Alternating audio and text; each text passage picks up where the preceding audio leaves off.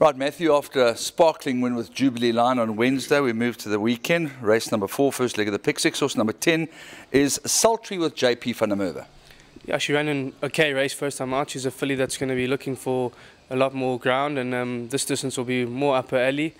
She's a nice filly. She's a half sister to, I think she's a half sister to Scott Snog, so she's going to mature with time, and she's travelling up from Durban, so we're expecting a decent run.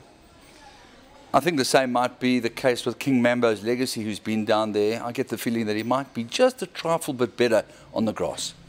Yeah, I think he is. He's a quality individual. I think this is the right distance for him. Him and Chip Turio are also coming up this week. You know, they've both been down in Durban, so they'll have nice looking coats and be in good form. Chip Turio won his last start. He's a nice horse. He just got starting stall issues. If he behaves on the day, I don't see why he can't back that up. And then a horse that's come from a stable of a very powerful man called Sheikh Hamdan. He's now with a man who's got even more money in Justin from Ark.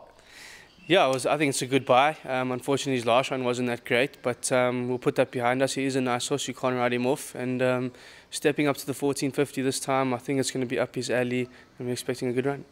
His penultimate start was phenomenal, where he came from absolutely stone motherless last, cut the field a half. A lot of things went his way, but the wide draw last time just seemed to be very much against him.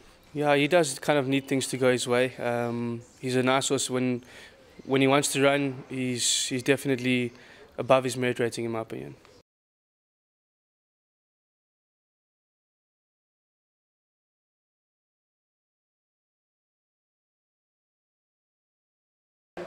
Gov, starting off in the first of the afternoon, horse number 8 is Miss Turbo, a daughter of Visionaire out of a Jetmaster mare, Jet Park. Yeah, she's a very feisty filly, Andy. She can run. You know, she's shown us quite a lot of good work at home. She'll go there with the lead pony, and she's going to misbehave, I'm sure. But don't ignore her. She's a nice filly. A horse that seems to have gained a lot of confidence of late in race 5 is horse number 4, Shepherd's Warning, for 2 very special owners.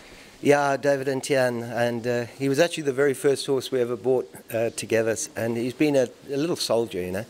But he had very indifferent form for a while, and we said, let's chuck him out for 3 months. And since he came back, I mean, he's just been like a different horse. He won really well last time, I thought, at the Vaal. And look, you never know quite what you're going to get, Andy, but he's well and his work's, you know, up to scratch, so I anticipate another good run. Lovely. Then on to race number 6, where horse number 1 is a horse where ability is not in question. It's just that he has his latent defects. It's a case of whether he comes through the challenge okay. Yeah, look, he'll need a run back, I think. He generally takes 1 run back.